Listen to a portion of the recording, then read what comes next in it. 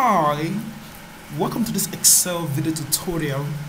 In this video, I'm going to show you how to connect and import exchange rate data from the web to Excel. Let's get started. Before we proceed, do remember to hit the subscribe button and also the bell icon to get notification of new videos. Let's dive in. Let's see the data I want to import from the web. Alt tab to go to the web. Now we're at floatrate.com. Over here we have all kinds of exchange rates. For example, we have the currency name, the code, and other variables. Let's make sense of this section. Now, 1 USD is equivalent or will give us 0.816511 euro. Conversely, 1 euro is equivalent to 1.224724 in USD, and so on.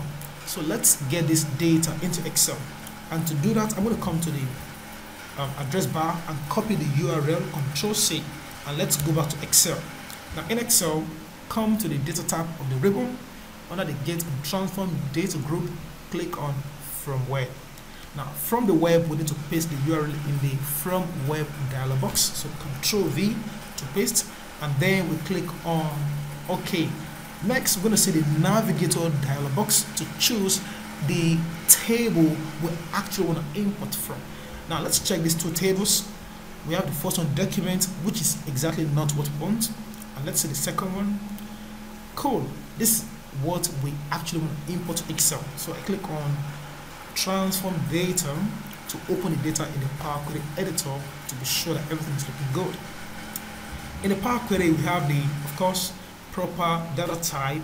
For example, we have this currency with text data type, same thing with code, and for this we have decimal and text. So I'm going to get rid of this chart column. Right click, choose remove, and the column is gone. And let's finally take this down to Excel, to an Excel table. So click on close and load to. We close the Power Query and we are loading to an Excel table or pivot table, pivot chart, or even to create a connection. But we are interested in an Excel table.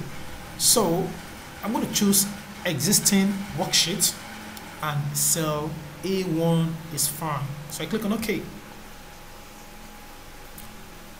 Now we have the queries and connection tags pane here, and you can see that our data is successfully loaded. We have 149 rows of data in Excel. This is essentially how we import exchange rate from the web to Excel. Now in the next video I'm going to show you some really powerful formula where we're going to use all this data. Thank you and bye for now. Cheers.